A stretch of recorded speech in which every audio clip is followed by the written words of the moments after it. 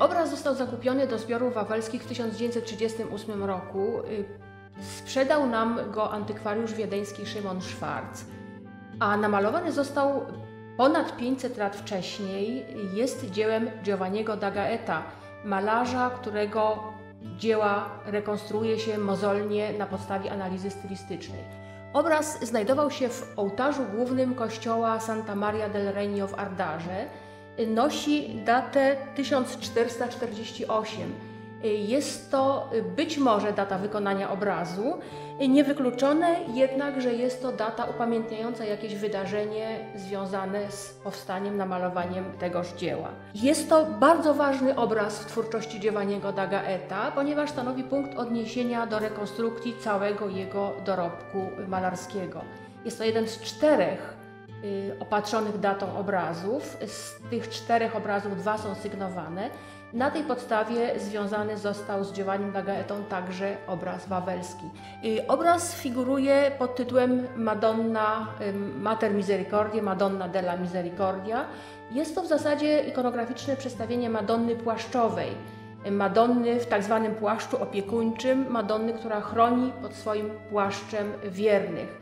I prawdopodobnie ta ikonografia związana była z miejscem przeznaczenia, właśnie z tym małym kościółkiem w Ardarze, który był świątynią władców prowincji takiego Giudicato Loguodoro, gdzie odbywały się między innymi koronacje władców tego małego państewka na Sardynii. Ardarę opuścił najprawdopodobniej w wieku XIX, kiedy dostał się w ręce antykwariusza, handlarza dziełami sztuki, malarza Enrica Castanina, który być może tutaj wprowadzał też jakieś zmiany. Potem, z tego co wiemy, znajdował się w kolekcji barona Heinricha von Tuchera, dyplomaty w służbie dyplomatycznej w Wiedniu i prawdopodobnie ze zbiorów Tuchera trafił tutaj do nas na Wawel. Obraz Madonna w płaszczu opiekuńczym cały czas był eksponowany w salach pierwszego piętra Zamku Królewskiego na Wawelu. Niemniej jednak był w bardzo złym stanie. Przede wszystkim był wielokrotnie konserwowany. Te konserwacje nie zawsze były poprawne. Wiadomo, do końca XIX wieku w ogóle nie było takiej profesji jak konserwacja, więc zajmowali się ludzie, najczęściej malarze, takimi sprawami jak restauracja dzieł sztuki. W latach 40. XX wieku wykonano w pracowni Zamku Królewskiego na Wawelu skomplikowaną konserwację strukturalną drewna podobrazia. 3 listwy, które widzimy na obrazie, na zdjęciu archiwalnym, zostały w trakcie tej konserwacji odjęte, podobrazie zostało ścienione, deski, które były pęknięte, zostały sklejone na nowo i dodany został gruby dębowy parkietaż, który z biegiem lat niestety stał się przyczyną powstających zniszczeń, czyli odspojeń i pęcherzy powietrznych, które tworzą się między drewnem podobrazia a warstwami zaprawy i warstwami malarskimi. Wiedzieliśmy o tym, że nie ma dobrej kondycji wszystkich warstw technologicznych i potrzebowaliśmy na tę konserwację takiego bezcennego dzieła dużo czasu. I właśnie w projekcie Wawel – Dziedzictwo dla przyszłości okazało się, że jest taka możliwość, że będziemy mieli 2 lata czasu i będziemy mogli zrealizować ten duży projekt konserwatorski w pełnym zakresie. Praca przy tym obiekcie, tak jak przy każdym obiekcie zabytkowym, zaczyna się od prac badawczych. To są światła analityczne, rentgen, światło ultrafioletowe, które pokazuje nam zakres ubytków i retuszy, światło podczerwone. Jak już mamy takie wstępne rozeznanie, robimy badania spoiw, badania pigmentów, badania zapraw, oczywiście drewna podobrazia. Jeśli mamy już pełny pakiet tych wszystkich informacji, sięgamy jeszcze do innych badań, które pozwolą nam ustalić jego stan bezpośredni, taki zagrożenia. Analizując wyniki badania interferometrii plamkowej Okazało się, że największe odspojenia warstwy zaprawy i warstwy malarskiej powstają właśnie w partii twarzy Madonny, wzdłuż linii łączących deski podobrazia oraz w partii pod lewą połą. Źle użyta deska, jedna z 3 budujących tablicę obrazu, była błędnie dobrana. Błąd anatomiczny zemścił się w postaci skurczu i wpływał na górne warstwy malarskie, destruując akurat postacie, które przyczyniły się do powstania tego obrazu, czyli donatora oraz papieża, który tutaj stoi wśród grupy mężczyzn okrywanych przez Madonnę swoim płaszczem. Prace konserwatorskie przy obrazie rozpoczęły się oczywiście od takich prób wykonanych na obiekcie, na czyszczenie, na usuwanie werniksów. Po tych próbach już postępowały dalej prace. Odsłanialiśmy z grubych warstw wielu werniksów, które były nakładane, wosków, które były nakładane dla zabezpieczenia powierzchni warstwy malarskiej, które powodowały, że ten obraz był bardzo ciemny i pożółkły. Nie jest to proces odczyszczania obrazu, jest to proces usuwania wielu nawarstwień z tego obrazu, jakby uwalniania pierwotnej natury tempery, prawdziwej tempery, która jako jedna z niewielu spojów jest w stanie przechować w sobie fantastyczne kolory dźwięczne.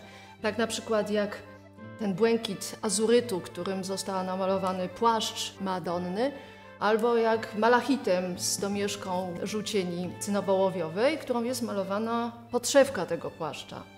Wejście poprzez tak grube warstwy powstające przez wieki na obiekcie wymaga od nas najpierw wzruszenia tej warstwy poprzez działania środkami chemicznymi, mieszankami chemicznymi, które po wypróbowaniu w danym miejscu są bardziej czynne, w innym nie. Pomagamy sobie również poprzez mechaniczne działanie przy użyciu skalpeli, igieł, a także przy użyciu nowoczesnych metod, na przykład nanożeli. Ten etap prac, właśnie usuwanie tych wszystkich nawarstwień, będzie miał największy wpływ na ostateczny wygląd tego malowidła. Odczyszczanie czy też usuwanie nawarstwień powoduje, że my już w tym momencie musimy wiedzieć, jak będzie obraz wyglądał po konserwacji. Musimy zachować każdy element pierwotnej warstwy malarskiej, złoceń, zdobień, punc oraz cudownej siatki spękań, którą jedynie uspokoimy w miejscach odspojeń albo na nowych kitach nadamy poprzez grawerunek ten sam charakter. To pozwoli nam wygrać cały proces konserwacji, aby nie była to nowa Madonna płaszczowa, tylko ta Madonna płaszczowa. Następnie zdejmowany był werniks białkowy, ten pierwotny werniks, który już się zdegradował i powodował, że też powierzchnia sukni Madonny była zarzucona i trochę zblendowana. Więc po usunięciu tych wszystkich warstw panie konserwatorki zaczęły się zajmować podklejaniem całej warstwy zaprawy i warstwy malarskiej. To były wykonywane zastrzyki. Podklejenia wykonywałyśmy roztworem kleju z dorsza. Założeniem tej konserwacji było używanie środków tylko naturalnych. Nawet w pewnych momentach, gdzie te odspojenia były ogromne, musiały zrobić fragmenty strappo, zdejmować warstwę malarską z zaprawą i podklejać, ustawiać te wszystkie łuski, które się odspajały i warstwę malarską wygładzać, żeby całą powierzchnię ustawić w jednej płaszczyźnie. Na szczególnie zdeformowanym fragmencie malowidła wykonano transfer. 11-centymetrowej długości fragment wycięto skalpelem wraz z warstwą pierwotnej, oryginalnej zaprawy. Wyjęty fragment opracowałam w taki sposób, aby usunąć deformacje, które były od strony odwrocia tego płata wyjętego. Również usunęłam wszystkie zalegające, kruszące się woski, którymi poprzez dziesięciolecia cały czas podklejano odspajające się warstwy malarskie i zaprawy od podłoża. Po usunięciu tych kruszących się wosków pokryłam dwie części warstwą kleju naturalnego karuku, zaimpregnowałam je oraz ponownie po opracowaniu tych miejsc wkleiłam ten płat, dostosowując już powierzchnię płata do oryginalnej powierzchni, wyrównując je. Kity to jest następny etap pracy, kiedy już zostanie obraz skonsolidowany, podklejony. Zostały położone kity kredowo-klejowe, które naśladują powierzchnię tą oryginalną, ale żeby ona była idealna, to musi być jeszcze ten kit bardzo pięknie opracowany do powierzchni całego obrazu. Wiadomo, że obraz był poddawany w swojej historii wielokrotnie zabiegom konserwatorskim i od naszej decyzji zależało, które z wcześniejszych kitów pozostawić lub usunąć.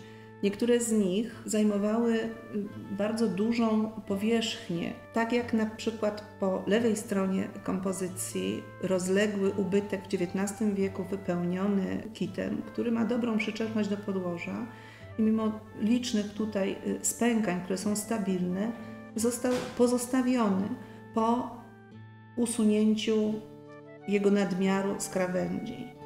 Powyżej dłoni Madonny miałyśmy do czynienia z sytuacją, gdzie wielokrotnie próbowano podkleić nałożony wcześniej kit i zgromadzono tam już taką ilość wosku, jak i wysycenie uzupełnienia werniksem było tak sztywne, że on po prostu nie chłonął kleju, więc nie dało się go prawidłowo osadzić ani opracować powierzchni. Koleżanka zdecydowała o usunięciu tegoż miejsca bardzo rozległego i z powodzeniem udało jej się uzyskać tutaj bardzo ładne uzupełnienie. Kolejnym etapem było nadanie powierzchni tych uzupełnień właściwej faktury, która nawiązuje do siatki spękań powstałej przez wieki na wizerunku.